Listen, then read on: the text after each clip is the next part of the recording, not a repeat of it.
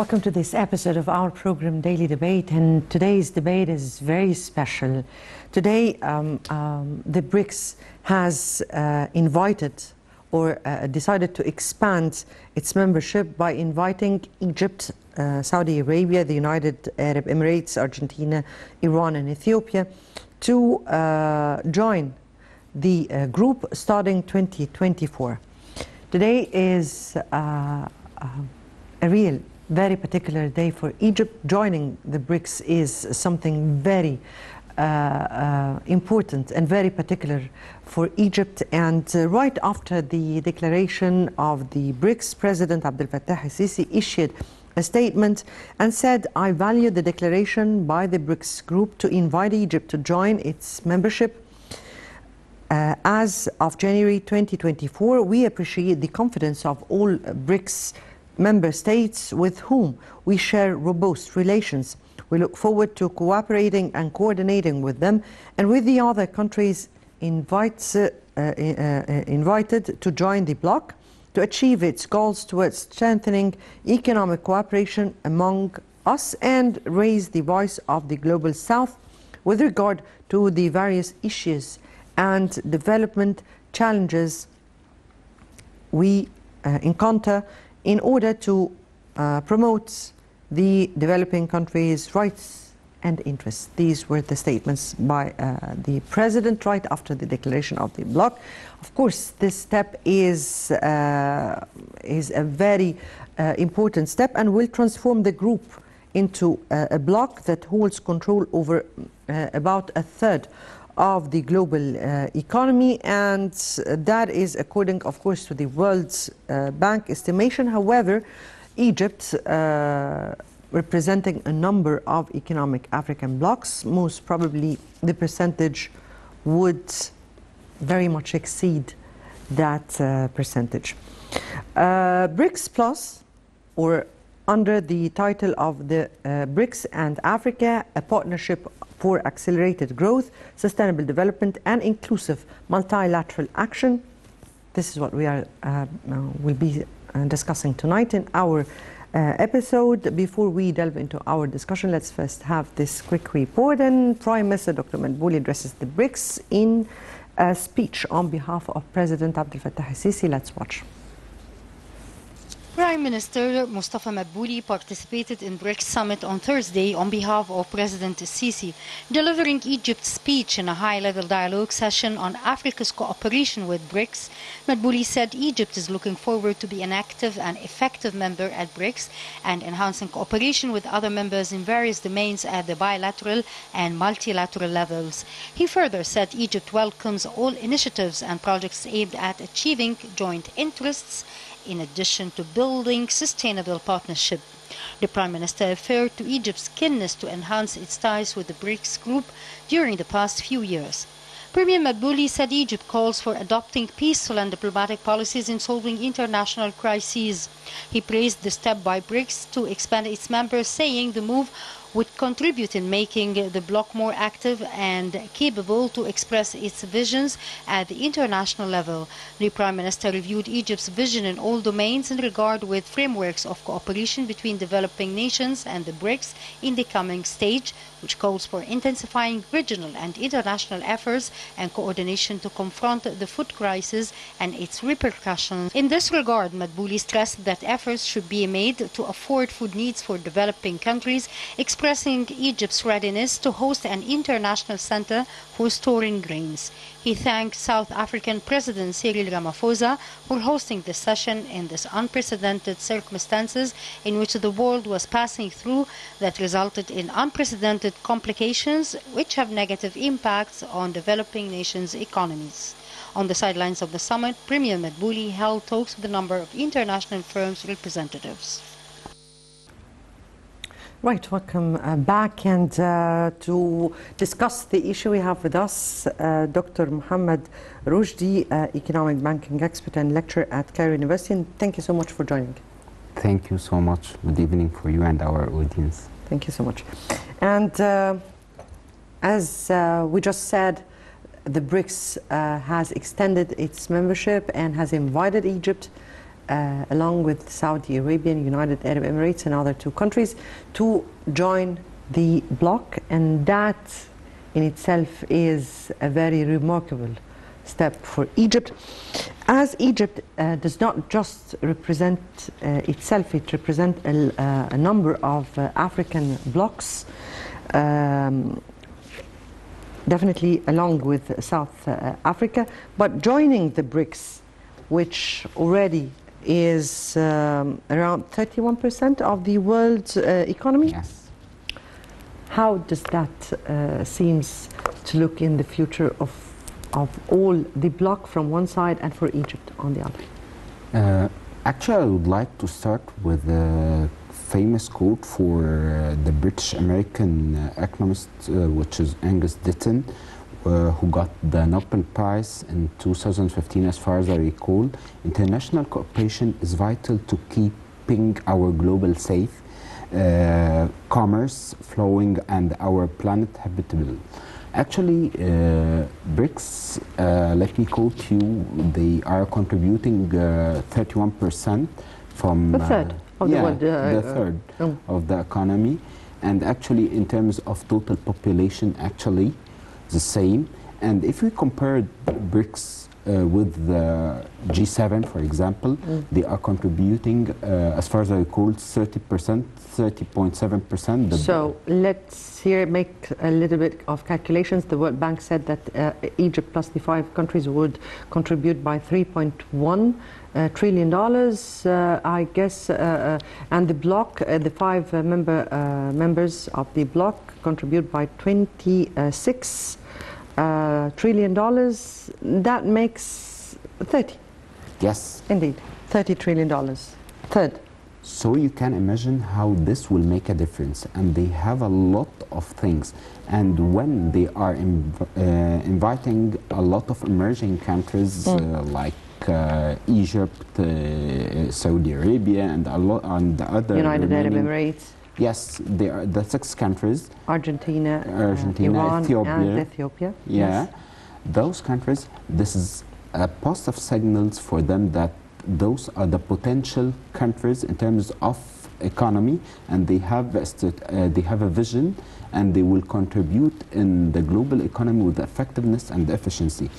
Just in a nutshell, we can see the GDP growth for them, which is, for example, if we started with Egypt, the GDP growth is 3.9% in 2022, as far as I recall, which is, this is a good signal that we are on the right track. Egypt is on the right track, and selecting it, which is a positive signal that we are on the right track on the economic level, on the political level, and we have a great stability. If we compared our GDP growth to one of the developed countries like USA, in 2022, as far as I recall, they achieved around 2.06% as in GDP growth, and we are 3.9%. And this will make a difference. I believe the BRICS and inviting those 6 countries will reshape the economy, the global economy. And I believe that one of the recommendations is how to collaborate together without depending on US dollar. And this will help to bring more FDI for a lot of emerging countries, and will be a good window for trade. You just pinpointed your finger on a very important issue which has been said by the Russian president, the dominance of the dollar, and trying to break out of such a dominance to facilitate issues for not just the South countries, but also the whole world, because the domination of the dollar has created very problematic issues for many countries. How do you view the ability of such a bloc to do that, get out of such a domination? Actually, you said that. I just point a finger. I believe that you hit a nerve, actually, when we are talking about changing or reshaping the global economy that depends mainly on dollar, actually, and get or decrease trading, the trading volume, to use the local currencies for the BRICS. Or the gold? Or the gold. They have a lot of initiatives, or they are discussing a lot of points. One of them the gold, one of them to use a local currency, and the third one, which is to have a unified currency for the BRICS. And those are, I believe, but it will have a lot of challenges, like they should have central bank, unified central bank, and unified currency, actually, and they have to do a great union. This is why I don't think that they brought about the issue of a new currency this time. But I guess they spoke about the cover of the gold and trading with the local currencies of each country. Indeed, indeed. Let me here assess or please assess the relations between Egypt and the founding members of the BRICS. Actually, the message that I believe that we are transferring to the entire world, that when the BRICS, let me quote you, they are contributing around 3% from the GDP, the global GDP. Actually, they are inviting Egypt to join them.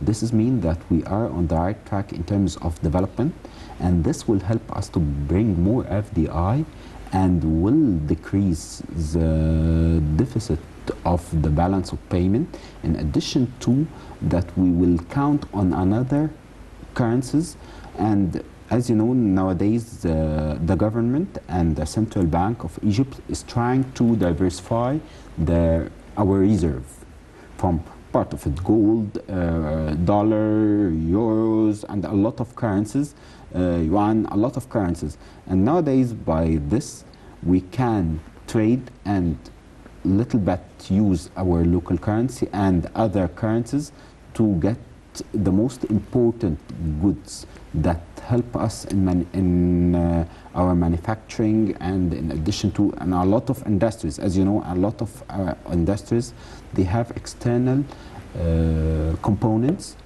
and if we used the local currencies for the BRICS, and there's an agreement, trade agreement between them, our strategic alliance between them, this will let our country to be one of the most important and developing countries in the near future.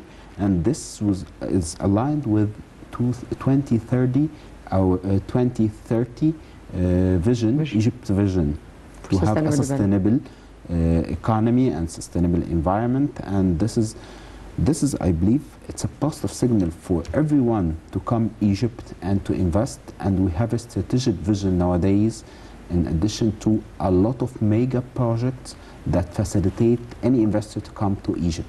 Yes, indeed, it opens horizons of opportunities for Egypt, and it's a win-win situation. Before I go to, I just wanted to pinpoint my finger on the Egyptian relations with the member states of the bloc. And when I speak about the member states, we're speaking here about China, the second economy in the world, Russia, one of the biggest economies, and a big power.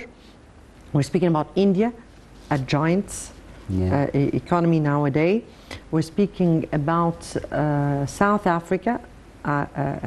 It goes between Egypt, South Africa, and Nigeria every time who's the richest. And we're speaking about so it's China, Brazil, indeed, Brazil, and it's also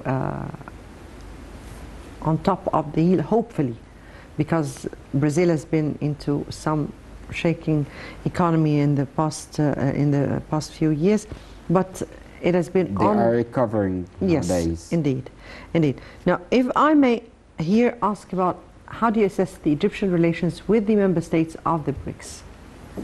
I believe they has a strategic relationship and partnership. If we, for example, if we started with Russia, we have a historical strategic relationship, and there's a lot of cooperation between us and them in terms of political, in terms of economy. In addition to China, we have a lot of trade agreements with them. In addition to, if we can, you can see easily India. We have a lot of agreements in terms of technology, especially the software and the programming part, because nowadays, as you know, and our audience, our world will be changed to the digital era. We have a strategic partnership and they have a competitive edge on this. I believe those 5 countries, each one of them, they have a competitive edge. And if they cooperate together, they will take the entire world to other era. Indeed, indeed. Before we go on and read into the Prime Minister statements that in which he addressed the BRICS today, let me here take the second report and Egypt's BRICS states relations and cooperation. Let's watch. The Central Agency for Public Mobilization and Statistics CAPMAS announced that trade exchange between Egypt and BRICS countries increased to $31.2 billion in 2022 compared to $28.3 billion in 2021, a growth of 10.5%.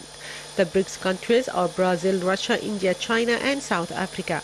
The agency said that the value of Egyptian exports to BRICS countries increased to $4.9 billion in 2022 compared to $4.6 billion in 2021, an increase of 5.3%, while the value of Egyptian imports from BRICS countries amounted to $26.4 billion compared to $23.6 billion, an increase of 11.5%. According to the agency, India came at the top of the list of the highest BRICS countries importing from Egypt during the year 2022. The value of Egypt's exports amounted to $1.9 billion, while China came second with $1.8 billion, then Russia with $595.1 million, then Brazil with $402.1 million, and finally South Africa with $118.1 million.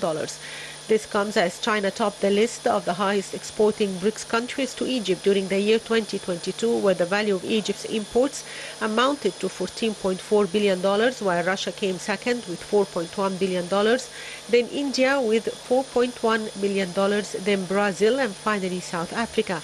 It explained that investments of BRICS countries in Egypt amounted to $891.2 million during the fiscal year 2021-2022. China ranked first in the list of the highest investment countries of BRICS groups in Egypt during the fiscal year 2021-2022, as the value of investments amounted to $369.4 million.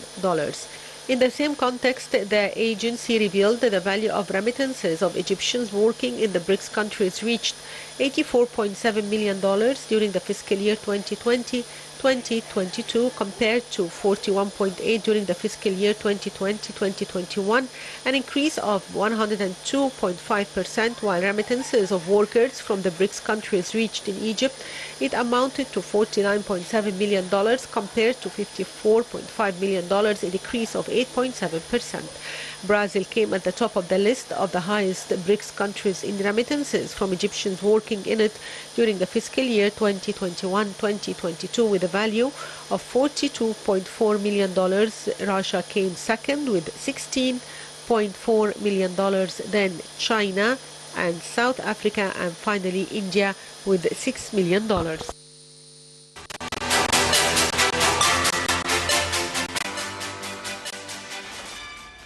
Right, welcome back, and back to you, Dr. Roshdy. And today, the Prime Minister has addressed the session of the BRICS, or the official session of the BRICS, and he gave a speech on behalf of President Abdel Fattah al-Sisi, in which he spoke about 3 very important issues. The first was how to strengthen economic cooperation among the bloc and the invited countries or the new members. The second is how to raise the voice of the global south with regard to the various issues and the developing challenges which have all to be met. How do you read the Prime Minister's statements today, or the statements he read on behalf of President Abdel Fattah al-Sisi? I believe if we started with the first point in terms of how can we cooperate with them and the competitive edge, and how we can add the 6 new members, how can they add to the BRICS? This is one of the most important, I believe, the crucial thing. Actually, in my humble opinion, that everyone, in terms of human beings, has his own competitive edge or fingerprint. It's kind of competitive edge, I believe. So each country, if we apply this on each country has its competitive edge. For example, if we are talking about Egypt, we have the manpower, we have a lot of we have the location. The location, at the very beginning. Thank you. We're just the gate to Africa. Yeah, I believe this is one of the most important things. It's good gift actually for Egypt, which one of the most important things. We have all the infrastructure. And nowadays, actually, the presidential leadership is taking care of the infrastructure and trying to do a lot of mega projects that facilitate bringing FDI and doing a lot of projects, and this is one of the most important things. And this is for Egypt, and you can see Saudi Arabia also. But before we go to Saudi Arabia, we're just speaking about the economic weight, and we're not speaking about the political weight, because Egypt is a regional power, a true regional power. Yes, I'm talking about the economic part. Yeah, please. This is in addition for sure the political part, and everyone know that well. I'm talking about especially the economic part. We have a competitive edge in terms of the manpower, in terms of the location. In addition to one of the most important countries like Saudi Arabia, for example, they are one of the most important countries that produce oil actually, and an APEC member. Yeah, for example, if we took only just 2 countries like Egypt and Saudi Arabia, United Arab Emirates. Yes, a lot. If we took each one separately, but we don't have, I believe, time for that. No. But I was trying to give an example for Egypt and Saudi Arabia. Actually, those 2 countries, what's happening? Each one of them, they have a competitive edge. They will add a lot for the BRICS. This will help the BRICS to increase the contribution in terms of the economy or the GDP. I believe instead of 30% actually, or 31%, they will reach more or less to 40–50% in coming. I believe that this we're speaking about 11 countries. Yes. So 40% would be something very important. And we're speaking here about 196 countries. So we're speaking only about 11. 11 and they are already a third of the world economy. In a nutshell, I would like to highlight one of the most important things, which a good indicator for how can they add for the economy, for the BRICS. You can see Egypt, one of the most important countries. Our GDP growth was in 2022, 3.9%. In addition to one of the most important things, China, which is 2.9%, India 9%.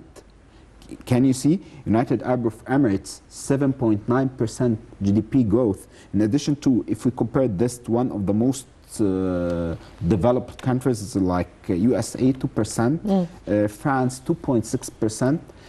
Those numbers or figures can highlight, they are highlighting how the new BRICS collaboration will lead the global into another way, and they will support the global economy, and they will add to each other in a great way.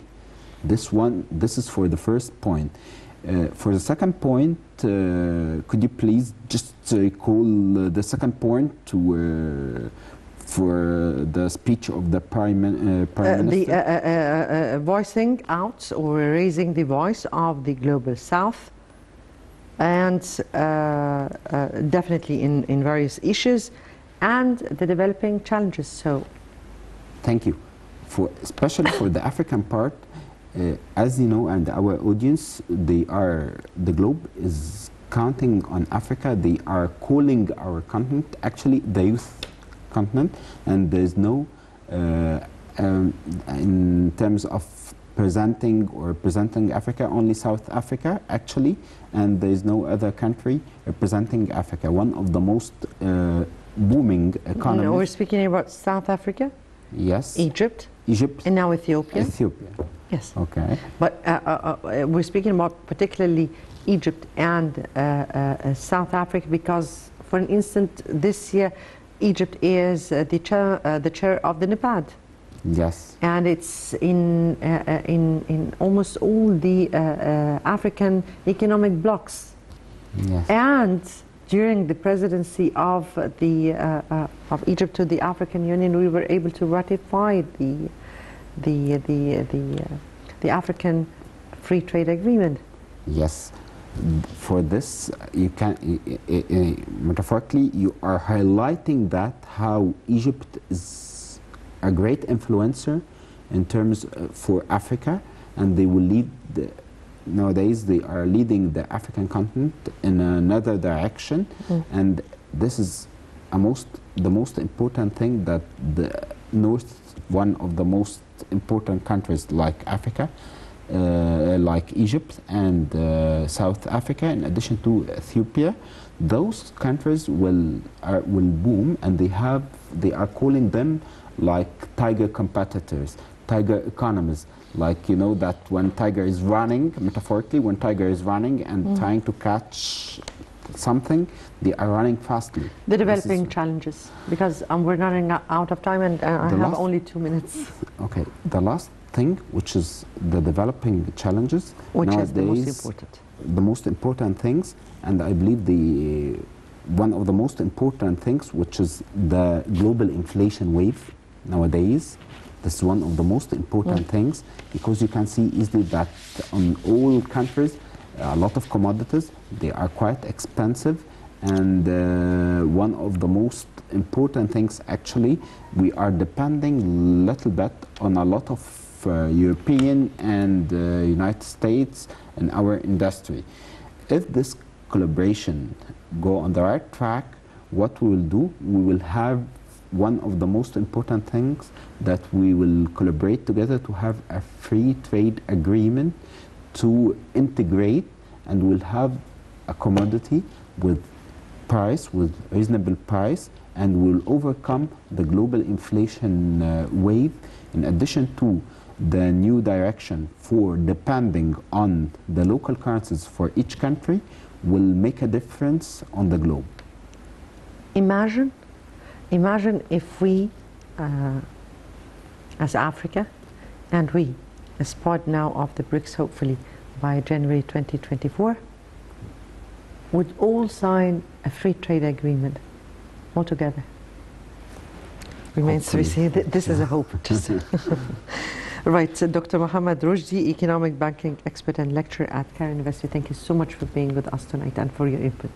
Thank you so much. Thank you so much. And dear viewers, it's a great day, I guess, and hopefully the coming will be even better. And that brings us to the end of this episode. Many thanks for watching, and good night.